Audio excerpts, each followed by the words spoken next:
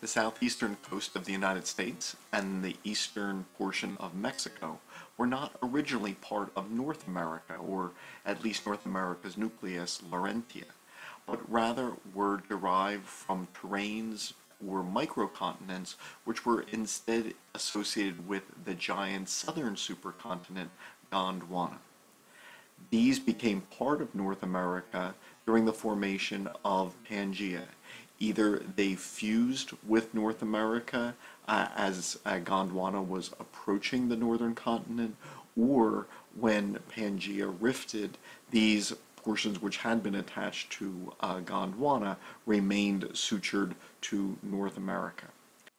Today, there are separate regions of Mexico, Central America, and the southeastern United States which do not match the surrounding geology of North America and are thought to be peri-Gondwanan.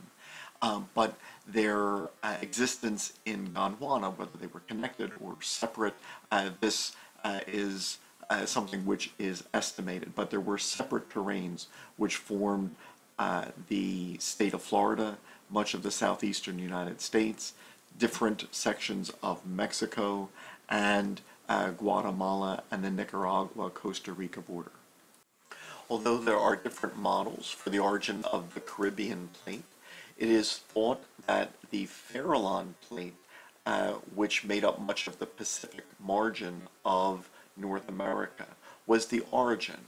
And as this plate collided with the two Americas, which were not yet joined at this point, the Caribbean plate represents a section which then was transported to a position in between North America and South America, while much of the Farallon plate was being subducted.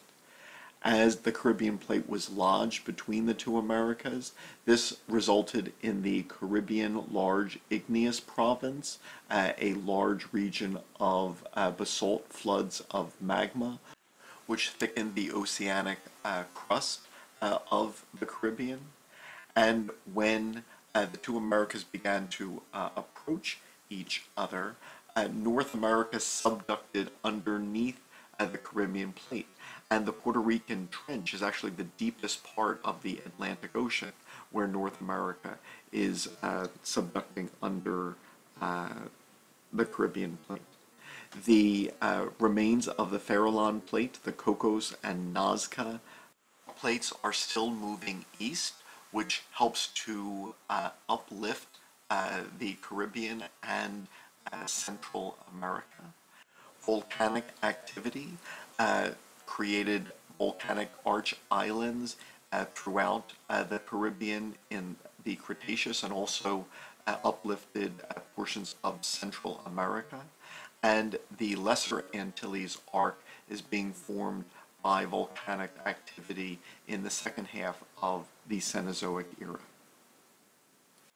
In the last 4 million years, Panama has united the two Americas, which has prevented ocean currents from traveling from the Pacific into the Caribbean and then the Atlantic. This was probably the final trigger which initiated the ice ages, which began shortly after the Americas fused. A portion of Greater Panama fused to South America along its western coast. As sea levels rose during the interglacial periods and fell during the glacial periods, the position of corals changed. Corals need to occur in water of a specific depth since they are performing photosynthesis and need sunlight. As a result, some of the land which exists in Florida and the Keys and islands was once coral when sea levels were higher. And so the changing sea level during ice ages affected corals, which then helped to add material to some of these coastal areas.